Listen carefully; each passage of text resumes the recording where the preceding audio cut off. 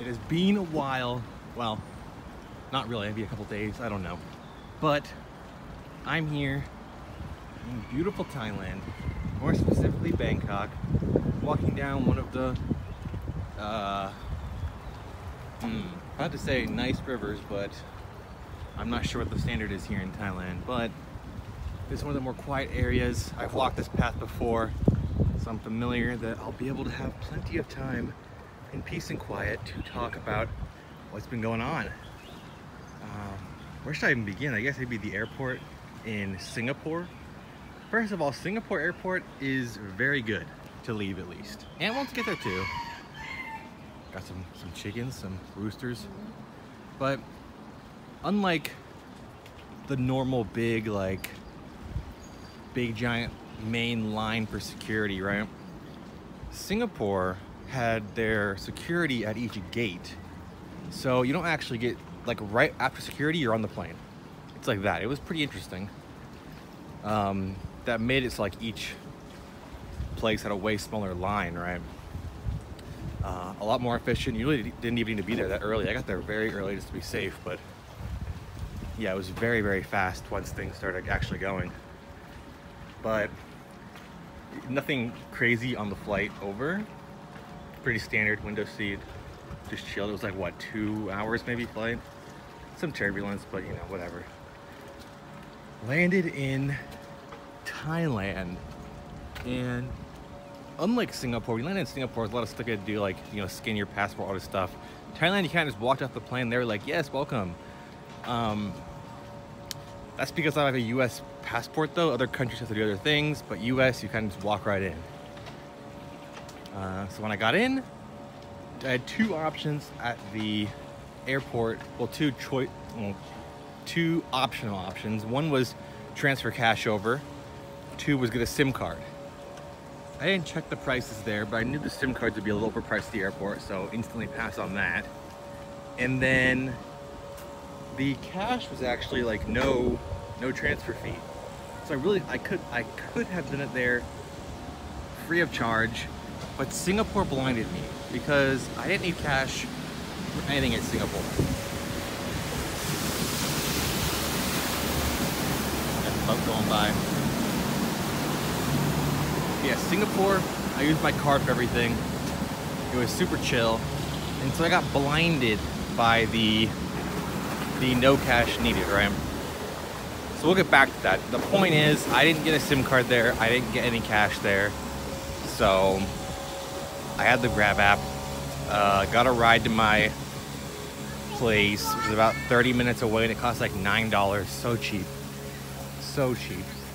I could have gotten a motorbike as well, motorcycle, but it would have been a little risky with my bags and it would have cost like $3. Like, it's crazy.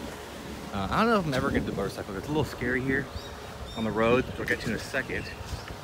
But I got in the car, got to my place, chill the rest of the night, got some 7-Eleven snacks. The next day I set some challenges for myself. One, had to go eat some spicy curry. You know, I've heard the rumors, Thailand very spicy, and oh my gosh, it was great. Two, so I put in my GPS, I have no SIM card at this point, so I can only put like one place in. I have the maps downloaded, so I can always find where I need to go. But I looked for a while with the Wi-Fi at my place for a really good curry place. Found one, went there. Absolutely delicious. The curry costs like let me see. It costs about $2.10. Extremely good. I got this lemon shake too, just in case it was too spicy, because citrusy stuff helps with spice apparently.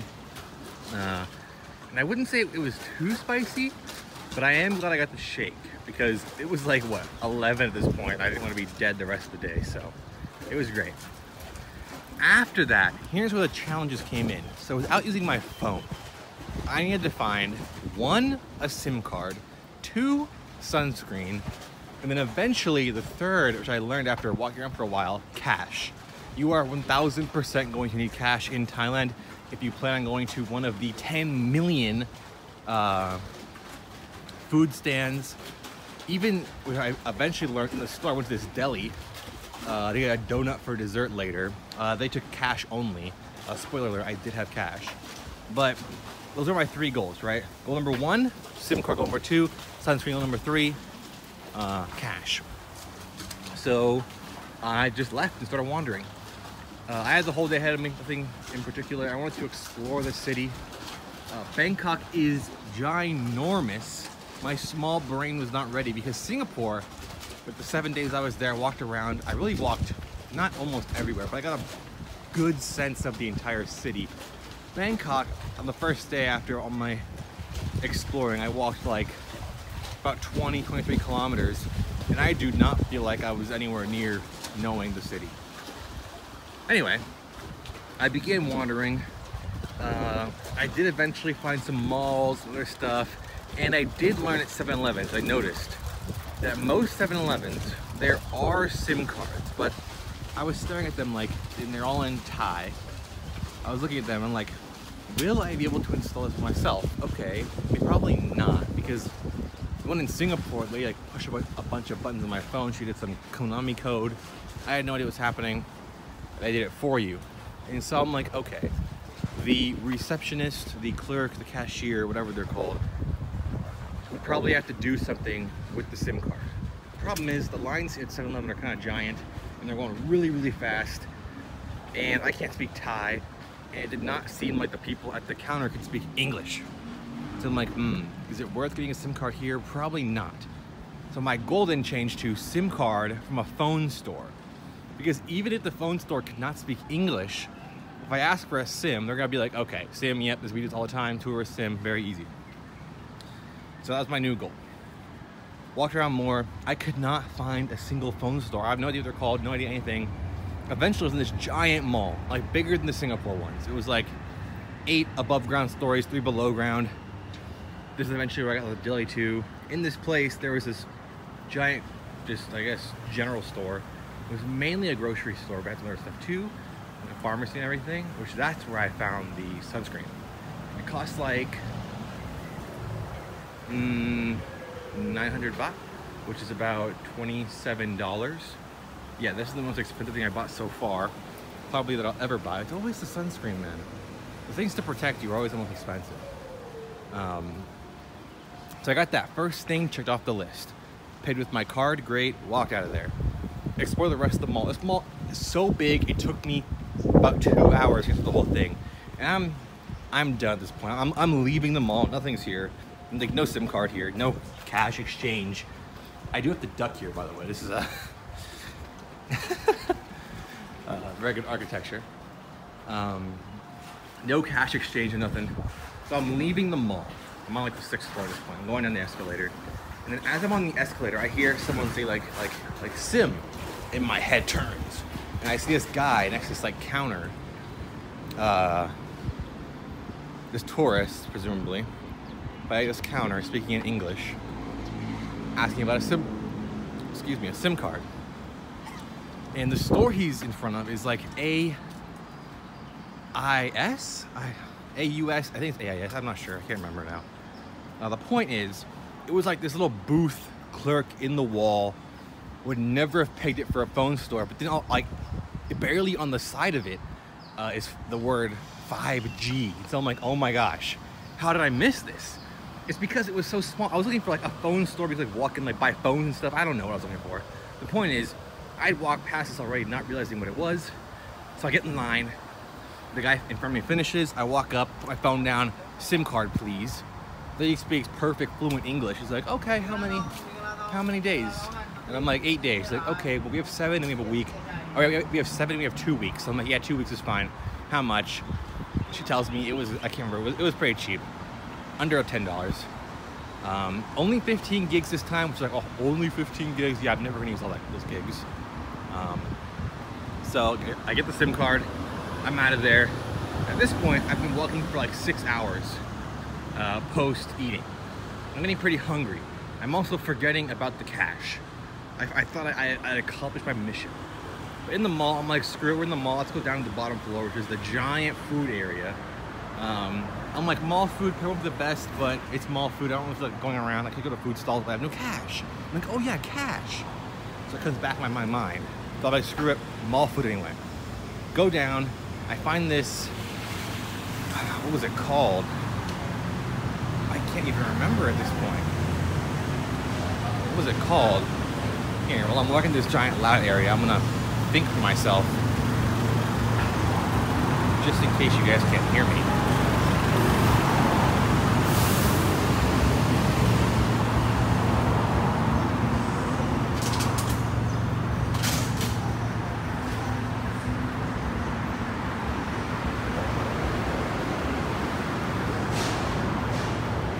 I think I remember.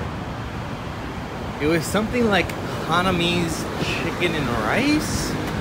Hanami, the first word was throwing me off. I can't remember. But this chicken was like it was pretty plain chicken. Like it wasn't raw or anything, but it was pretty plain chicken with this rice that must have been cooked in, chicken broth and something else. I've made rice and chicken broth, so I could tell that part. And they had this sweet and sour sauce and this mixture that was kind of like soy sauce, but it wasn't fully. It had more flavor than soy sauce and less salty. It was not teriyaki sauce or anything, but it was that, and it cost me like $2.10. It was a full meal. I was full after. It was crazy. It wasn't the best meal. The chicken, because it lacked a lot of flavor, it really relied on the sauces. I'd say it was a 6.5 out of 10 meal, but that's, dude, for $2.10 that filled me up, I'll take it. So at this point, after eating, after chilling, I'm barely remembering out the money. At this point, I'm on the mall Wi-Fi. I'm like, give me directions back home. And so I'm going back home. Corner of my eye, across the street, I see a money exchange place. It looks very official, one of the most upkept buildings. I assume it's a government building. I'm not too sure how that works around here. If only they can exchange money anyway, I don't know. I go up, the guy, you don't actually go in the building. It's like a little counter on the outside where there's a man, and he nods at me, and he puts up like a sign. I guess the glass is pretty hard to hear through. He puts up a sign and says insert money or something. So I give him a $50 bill. Hands back out, I do some paperwork, get through the money. I learned later it was about a 50-cent fee. So yes, it did cost me more than the free at the airport, but it was 50 cents, so whatever. So I got the money, great, I have everything. I go home, get some 7-Eleven snacks and goods to have in my apartment while I'm chilling. And that was day one. Day one was crazy. Day two, I woke up like 9 a.m. I'm laying in bed. I'm like, dude, I just don't want to leave. Unlike my place in Singapore, which was a hostel, the moment I woke up, I either watched something in my bed on my phone or instantly got up, took a shower, instantly left, right? Maybe stood in the lobby for a little bit. Because it wasn't very private, it wasn't very cold, it was pretty warm in the place anyway. But now here at Singapore, when I woke, or not Singapore, in Thailand, I woke up and I'm like, dude, I could just be lazy. Eventually around like 11, I went down to the convenience store, 7-Eleven, which has dirt cheap prices. Like they put the convenience in convenience store, guys.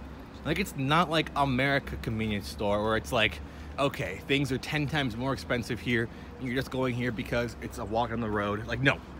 It is the same price as any grocery store, maybe even cheaper. I don't know. I need to be comparing these prices. I might go back to the grocery store today and see what the prices are there because, oh my God, the convenience stores are goated here. Anyway. And I know they're goated in Japan too, but, bro, was not ready for it to be in Thailand. So I go down, I get this breakfast thing, I get some chocolate milk. I'm like, oh yeah, chocolate milk. I get a couple snacks, some chips, go back in the room, pig out. And I'm like, dude, I kind of want to, there's a giant TV in my room. The TV, loud. The TV has access to like YouTube and all stuff. So I'm like, dude, I'm just gonna relax. catch up on YouTube today, get my energy back. I've been traveling the dang world, walking a lot. And so I literally just stay in my home all day. It becomes dinner time. I'm like, I don't really want to go get 7-Eleven food again. The same app, the Grab app, which is basically just the Uber app, does have food delivery services. So I'm looking at the prices. Now it's becoming like Singapore prices. So to get things delivered fully to me, it's like $6. That's so cheap. For Thailand, probably expensive. For Singapore, that's the average price. For America, that's dirt cheap. So I'm like, screw it. Screw it so much. I'm like, I really want curry again, but I also want to try some new stuff. And so I was like, screw it. I ordered from 2 places. I got 2 different meals. One curry from this different curry place. It was so good, dude. I might just only eat curry when I'm here. Like, it's actually just so good. Like, Thailand is known for their curry, and I am ready to eat all of it. I got this, I guess it's not called fried rice. It was called something, I can't remember now. It was not called fried rice, but it felt like fried rice. It was really, really good. And total, it cost me like $13 for them both to get delivered to me. But dude, $13, that's still cheaper than an average American meal when you eat out. That's crazy. But yeah. Yesterday, pretty uneventful. That's all I did though. I just relaxed the whole day. Then we get to today, where I'm kind of just walking around. I'm taking the scenic route back to the center of Bangkok like I did last time. This route is a little bit longer than just walking the streets, but it's also way more chill and cool. This side path by the river is pretty nice. Ooh, something I skipped over. The walking in Bangkok is crazy, right? Right now, it looks super chill and safe because I'm on this little side path if no one's here by the river, right? No, this is not the normal. I chose to record here because it was gonna be chill and I could talk and there'd be like no people. On the main roads, it is more like a game of Frogger mixed with a survival game. Because Frogger, for when you're crossing the road, right? Imagine a normal 4-way interstop or intersection, and you're on the sidewalk, about to cross, and it goes green, right? You're like, oh, okay, I can cross now, it's safe. It's not safe, okay? Let me tell you, it's not safe. Cars don't care that you have the right of way. They keep on coming, right? If it's a motorcycle, fear not. The motorcycle drivers here are goated. They will dodge you perfectly. Even if it's red, the motorcycles will be like, okay, yeah, the guy's crossing, whatever. Cars, on the other hand, it's like playing a game of chicken. It's like, who's gonna move out of the way? Me or you? Cars will probably kill you. I've had to jump past some cars a few times because they did not want to stop. That's just how it is. So the 4-way intersections are probably the easiest to cross, even though it's quite difficult still. What's the hardest to cross is these like areas just randomly where they have crosswalks and these flashing lights telling cars to stop for pedestrians. Cars do not listen. They will never stop for pedestrians. So you have to literally cross the road during full traffic because traffic never stops on these main roads. You have to just go and pray that you make it. And this is the moments where like you have to jump across, like fend for your life. Like it's literally playing Frogger. Yeah, like I said before, the bikes dodge you perfectly, don't need to worry. The bikes are great. It's the cars you gotta worry about. And lastly, roads like this, right? See this road right here? How big did that look on the camera? Because to me, it looked like an average US like one-way street, right? No, don't be silly. That was a 2-way street, and that's what all the side streets here in town look like. Some are even smaller actually. And as you probably noticed, those streets don't have sidewalks, right? But fret not, those are perfectly safe for pedestrians. Well, safe is a strong word. Those are perfectly accessible to pedestrians, I should say. So when you're on those roads, cars will just be coming from both directions, and you will have to hope they do not hit you. Do not be wearing any headphones because you must listen for cars coming behind you so you can get by the wall, because they are not afraid to touch you and go past you and all these things. If the only time you really need to worry is when one car is coming from one direction, one car from the other direction, and you're walking and you're gonna be by them when they both come, because those cars themselves are playing a game of chicken with each other, because oftentimes you actually can't pass very easily in these streets, especially if a pedestrian is there. You're just screwed. And so yeah, like, I have no big tip other than just make sure to be listening at all times. You can fully ignore motorcycles. They are great. They will never come anywhere near you. Don't worry about well, not near you. They'll never come hit you, at least so far. But yeah, it's crazy. Oh, lastly, that whole thing happens also at night, but at night it's a little bit harder to plan out your moves, I'd say, because cars are going a little bit faster at night. There's less traffic, but they're moving faster. It's harder to tell, at least for me, when to go. So if you're worried about crossing and being hit, I'd say just don't do it at night. Also, I'm probably a strange example because I just walk everywhere. Like I was saying earlier, the motorcycle taxis and stuff are dirt cheap. If you want to go that route, you could probably get anywhere you needed for less than 10 bucks in Bangkok. So you do you. I'm gonna do me. I'm walking to the center of the city right now. Gonna find some random curry place. I have my SIM card now, so I don't need to worry about being lost. Oh, and tip. Here's my last tip, last thing I'm gonna say today. If you're wearing a backpack like me, right, put a frozen water bottle in the backpack, like just a regular bottle. Put a frozen water bottle in your backpack to where it touches your back right now. My lower back is being cooled down by this frozen water bottle. Huge stress. I found out an accident. But it's been great, keeping me nice and cool, relatively speaking. And yeah, that's it. This is my third full day here in Thailand, and I don't want to leave. It is amazing. Food is great. Yes, these streets and everything are pretty decrepit, but it's been really, really fun. A lot less free things to do. A lot of things are paid. I think I might do some temple hopping either today or tomorrow. Check out the local temples. There's this big like 5-kilometer path. I'm not sure what I'm gonna do, but we'll see. Anyway, that's it for me, guys. Have a wonderful rest of your day, and I will do a recap maybe in 4 days, every 3 days, because honestly, I just plan on eating a bunch of food, and that's not too fun to recap, so who knows. But I'll for sure make another one while I'm here in Thailand. That's it for me. Bye, guys.